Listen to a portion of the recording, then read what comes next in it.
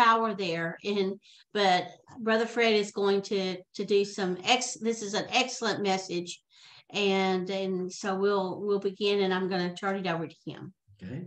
The title of the message tonight is Power of Decrees. Now, a decree is something that God has spoken about in his word, and it's very powerful. And we're going to show you how to use it. It's a skill that we all need to use, and we have to develop a skill. It's like any other skill. We have to develop that skill. And so we're going to be talking about how to develop a skill of making decrees. Now, what is a decree? Well, it's an official statement that must happen. You know, I can make a statement, and this is what Sherry was talking about on a declaration or a proclamation. I can make a statement, but it might not happen. For example, I might make a positive statement about my physical weight. Let's say I say I'm losing 10 pounds of physical weight. Well, that's a positive statement. But there's no power behind it. And what we're talking about with a decree, it has power behind it, and it must happen. When a decree is made, it's like a law being enacted by a legislative body, or an order issued by a judge. For example, when a judge says a particular prisoner must be released, well, that's a decree. That is an order from the judge, and it has to happen. The prisoner doesn't have anything to say against that, can't oppose it. And the people, let's say that he was an armed robber and he's gone to prison. Now the judge issues an order that he must be released from prison. Well, the people he stole from, they cannot oppose that. It's going to happen. They can't keep him in prison just because they were injured by this person when he was out. And let's say as an armed robber, they might want him to stay in prison. But when the judge makes a decree, then it cannot be opposed. It must happen. It's the same when you and I make a decree. It must happen. And so let's look at some different verses about this. We'll start with Job. And I'll ask my reader here to read Job 22, verse 28. Okay. We'd also like to welcome Mary and Sophia with us tonight. God bless you. Job 22, verse 28. This is from the Amplified Bible. You will also decide and decree a thing, and it will be established for you. And the light of God's favor will shine upon your ways. Okay, so I'm saying this is a skill we need to know how to use it. And this verse here in Job says, you make a decree and it will be established. It's going to happen. It cannot be opposed. You make a decree and it will happen.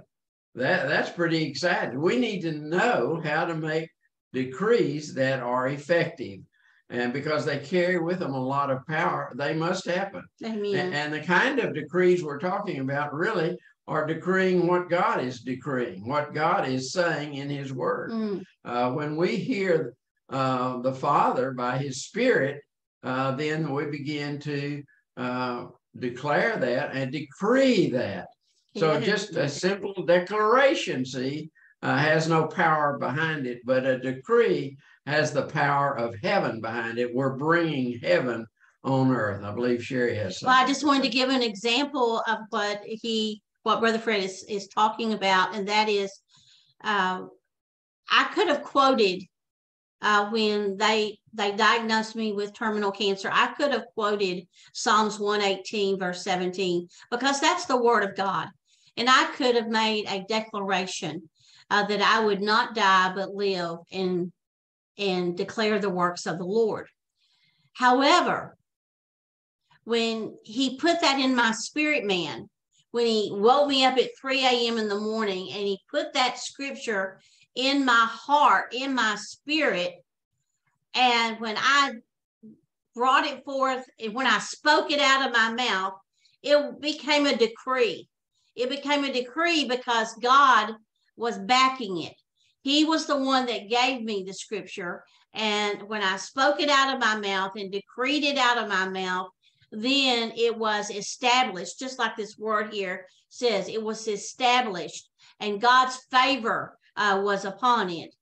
And that's exactly what happened. I'm here with you today, and that was almost 28 years ago.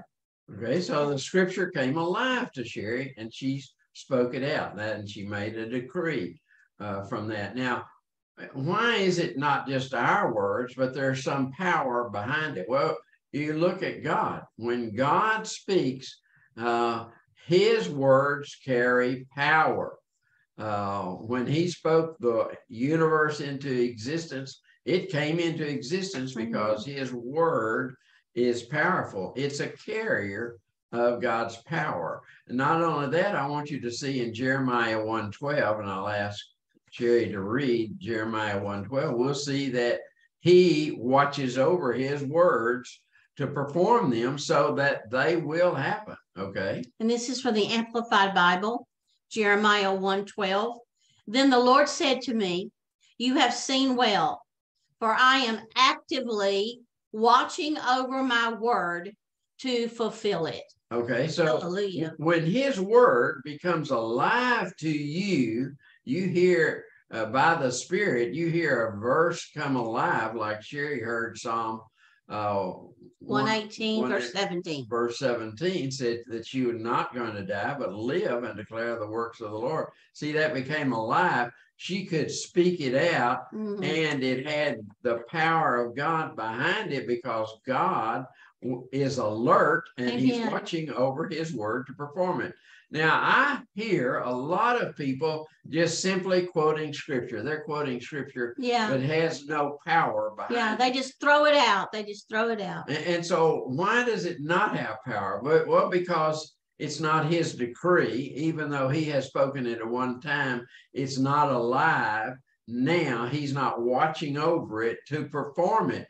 But when he speaks something now, when he brings it to life now, he's alert, watching over his word to perform it. Now, not only is God watching over his word, I have another verse, and this is Psalm 103, verse 20, and says his angels are watching over his words to perform them. So let's read this here, please. Okay, it says, bless the Lord, you his angels, mighty in strength, who perform his word, obeying the voice of his word. Okay, so when you hear a scripture spoken to you by the Holy Spirit and you begin to decree that word, God himself puts the power into that word to perform it.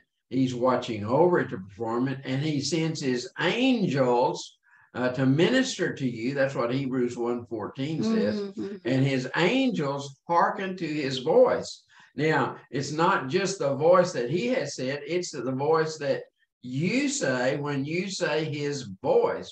When you repeat what you are hearing in the Spirit, by his Spirit, the angels are performing it. Not only is God himself putting his power in his word to perform it, now we're seeing that his angels. So this is not you performing the decree. It's God performing it.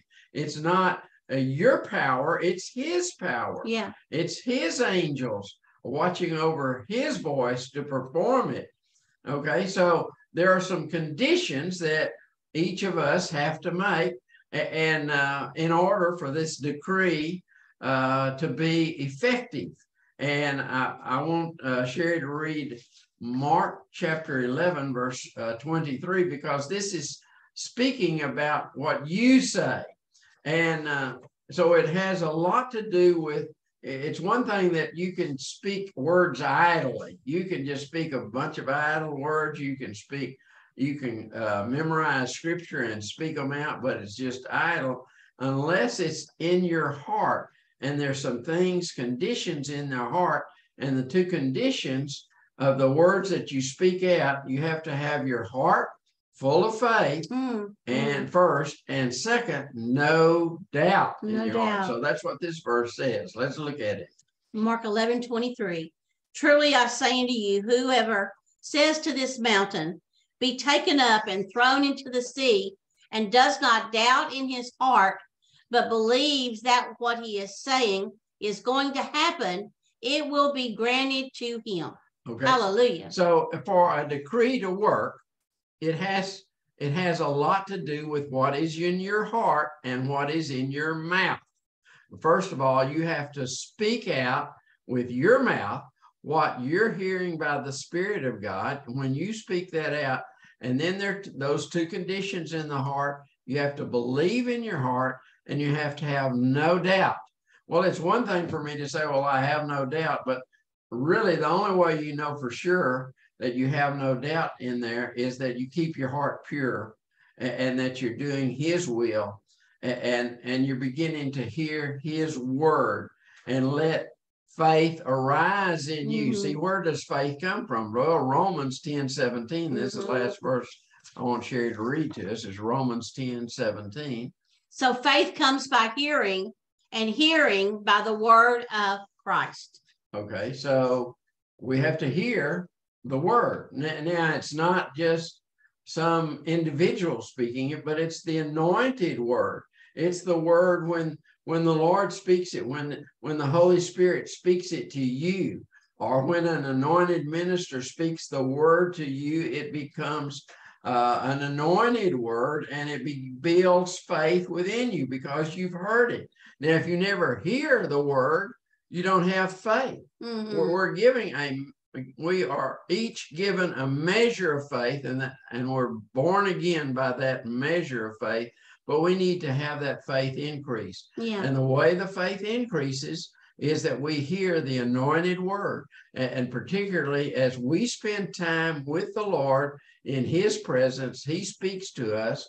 He causes faith to arise in us, and all the doubt will disappear. Yeah. We can't speak and have doubt in our heart and think that those decrees will be effective. It has to do with our heart.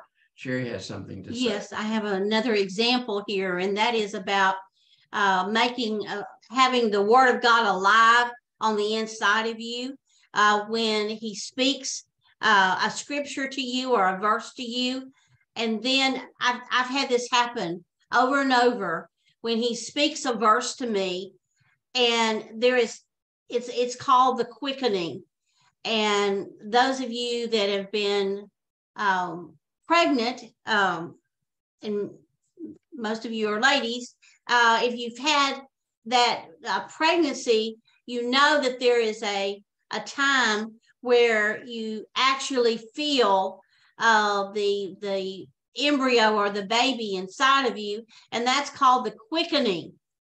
And that's what it comes alive. You know that there's something there. And that's happened to me with the Word of God over and over again. When He speaks a scripture to me, and then there is that quickening, or where He makes it alive in me. And then that's the word that He's going to watch over and perform. Okay. So we have this decree, and it's because the Lord has spoken something to us. We begin to speak it out of our mouth, but our heart is full of faith, and we don't have any doubt there. Right. Now, I want to look at that definition of a decree again, because it really has two aspects. And one, it brings forth a promise of God. And a good concept to understand bringing forth something written in the Word of God is Luke chapter 2, verse 1, where Jesus was going to be born, and there was in the Roman Empire on their books that there would be a census taken of all the inhabitants of the Roman Empire. Now it's like a promise. It was just written on the book, and it just sat there.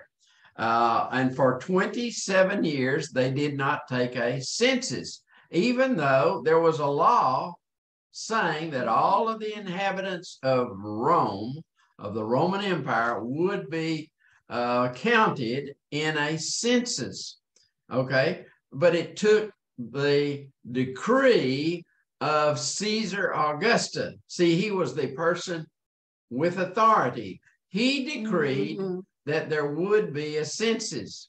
And so for 27 years, it was written in the books. It had not been manifested until a person with authority stood up and said, there will be, I decree, there will be a census taken. Now, when that happened, Mary and Joseph knew that there had to be a census taken. They had to be counted. So they were away from Bethlehem, but they had to go down to Bethlehem to be counted in a census. Well, that's the way your promises can be. You can look in the Word of God. There are a lot of promises there that God has promised you, but they haven't been manifested yet. there are a lot of them that have not been manifested. It might be about your healing, or it might be about your prosperity, or it might be about your children prospering, or about prospering in your job. There, you can find all kinds of promises written down in God's Word, and they have not been manifested yet.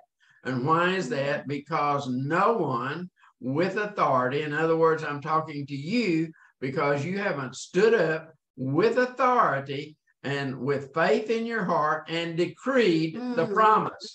See, there are many promises. You need to find out what promises God is wanting to manifest in your life. This is a really important concept. We don't want to have those promises in the Word of God and not have them manifested. The thing that is going to activate the promises that are written in God's Word concerning you, concerning your spouse, concerning your children, concerning your family, concerning your finances, those promises that have not been manifested yet. The reason they haven't been manifested is that you haven't decreed them. You haven't stood up with authority and decreed the promises of God, because this is a skill you need to activate the promises that God has given you. God has given all of us many, many promises that we haven't walked in yet. We need skills to manifest those. And this one is a very important skill. When you find out a promise that God has for you, that He wants to fulfill in your heart, He desires to fulfill this promise toward you. You stand up and decree it with authority. You have to have confidence. I believe in 1 John, he says we have to come to Him with confidence. When we have confidence, then He hears, and we know that He hears, and we have the petition we ask for. So we want promises to come to pass in our life. We need skills to know how to bring these about. And this is a very important skill. This decreeing something, it will be established, it will happen, it cannot be opposed. So the first definition of decree, then, it's a statement that must come to pass. And but there's another definition of it, and that's from the Old Testament, a decree. And it cuts off and it stops the opposition. So not only does it have the definition that it's going to come to pass, it must come to pass, but also the second definition, it stops the enemy, the plans of the enemy. Hallelujah. So if you decree that there is wealth and blessings in your house, decree it in your home, then you decree it, and that brings it to pass, and it stops the plans of the enemy against blessings and wealth in your home. Hallelujah. That's why decrees are so important. not only do they bring about the promises, but they also stop the plans of the enemy that stop those promises, that come against the promises. So it's both of those aspects. Oh, wow. Now, it's just very important for us to be decreeing things, but we have to have our heart clean. Yes. We have to have it full of faith and have no doubt in it. Now, another good example, Sherry's already given you one application of it, and that was her testimony. When God spoke a scripture to her, she began to confess it. She began to confess it. She didn't just confess it one time. How often did you confess it? Sometimes it was many times during the day, over and over and over again. Okay, so that becomes her decree, and eventually it was all manifested. And so she's alive today because she had a promise from God and she decreed it. She brought it into existence. She decreed it with manifested. And that promise was manifested. I want to look at another promise in the scripture. And I'll just tell you this story, but it's in Jeremiah 29. And there's a verse there that we're probably all familiar with, that God has good plans for all of us. He has good plans. But even before, and that verse is 11, but before 11, there comes 10, and verse 10 says, and this is talking Jeremiah, God speaking to Jeremiah, and he tells Jeremiah that Jerusalem was a very wicked place, and they had gone away from God, and they were going to be carried off into captivity. And God says to Jeremiah, beginning in verse 10, he said, I'm going to restore my people to this city after 70 years. So here's a promise. You see it? Jerusalem's going to be destroyed, but they're not going to be destroyed forever. They were destroyed because they went away from God. They sinned against God. But God gave a promise that there's going to be restored after 70 years. And then he goes on, not just to verse 11, but he says, I have a good plan. He's got a good plan for his people. He's going to restore. He's going to restore Jerusalem. But then he says in the next couple of verses that we have to seek him.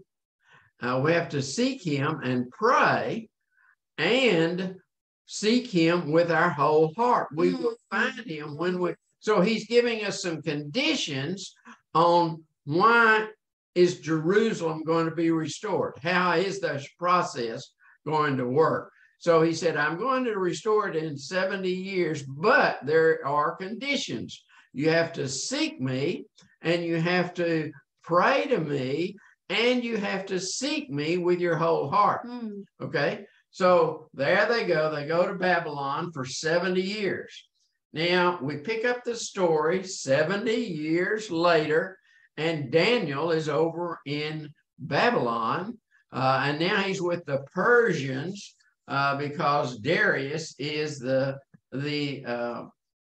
king he's the ruler in Persia over Babylon. Okay, so Daniel is reading the scriptures. And where do you think he's reading? He's reading in Jeremiah. And when he gets down to Jeremiah 29, he finds out the 70 years of captivity for the people of God has now passed. And it's time to restore the people of God to Jerusalem and rebuild Jerusalem. Okay, so this is Daniel. 70 years later, he's over in Babylon. He's reading this promise of God. It's like you and me reading a promise in God's word, and we see, oh, it's time for this promise to be restored. Yes. Okay, so now we've picked up the story, and we're in Daniel chapter 9, verses 1 through 3, and Daniel begins to seek God. He begins to pray and fast, and seek God. Because not only did he see that the 70 years was over with, but he also saw that somebody had to seek God with their whole heart. It didn't take 2 people. It didn't take 1,000 people. It took Daniel. Daniel knew it was his responsibility to seek God with his whole heart, and he did. It wasn't just one simple decree. But what I'm talking about is stewarding what God has said to you, making the decree. And like Sherry said, she made the decree over and over again. She prayed. She thanked God. See, there's a stewarding of the promise. So you find out what God is promising you. It becomes alive to you. You begin to decree it maybe many times a day, and begin to pray to God and seek God. That's exactly what happened with Daniel. Right. God had said in 70 years, my people will be restored to Jerusalem. We will rebuild Jerusalem, but somebody has to pray and seek me. So this is the stewarding of the decree. And that's what Sherry did. She stewarded the decree. Yeah. She never gave up on the decree, up on the promise. The promise had been spoken to her. It came alive. Now we see Daniel sees a promise in the word of God. It becomes alive to him. But there's some conditions that have to be met. He has to steward the promise. He has to steward it. And the way he stewards it, he's fasting and praying and seeking God with his whole heart. And then the Jerusalem is rebuilt. Oh, hallelujah. God restores it. So it's one thing to have a promise, and a lot of us see a promise in God's word to us, and we want to quote it one time and think that's it. Well, I'm talking about a decree, something that will be effective, but it may not happen just from saying something one time. It's stewarding, it's watching over it. You know, Isaiah 21 talks about watchmen. We're watchmen on the wall. Watchmen on the wall. And one of the things that we see in Isaiah 21, the first thing God says to the soldiers is anoint your shield. Put oil on your shield. Now, at that time, those shields, they may have had built partly from wood, but they would have leather pieces on the outside of the shields, and you had to put anointing oil on that to keep them subtle and soft, so that the people would not be destroyed in a battle with swords or with spears. So you had to. So the first thing God says to his people, first thing he says to us, is to anoint our shield of faith. Woo, now, how do we anoint our shield of faith? We get in the presence of God. The Holy Spirit, see, is the oil. So we spend time fellowship with the Holy Spirit. We anoint our shields with faith, anoint with oil, the oil of the Holy Spirit. And then God says to the watchman, get up on the watchtower, get in your position, and look at things from my perspective. And so that's what God is saying to all of us. And that is, anoint your shield with the presence of the Holy Spirit, and get in your position and watch and pray and hear what I will say to you. And then you begin to decree things out of your mouth. You get faith built up in your heart. You begin to see from God's perspective, because what God wants to do is bring heaven on earth in your life. He wants to bring the promises into your life. He's already made a lot of promises over each of you, and he wants you then to steward those promises and bring them into manifestation. And that is becoming skillful with the decrees, making decrees, and that will change your situation. Now, we can be people of the world and just focus on worldly things, Mhm. or we can be God's people Amen. and focus Hallelujah.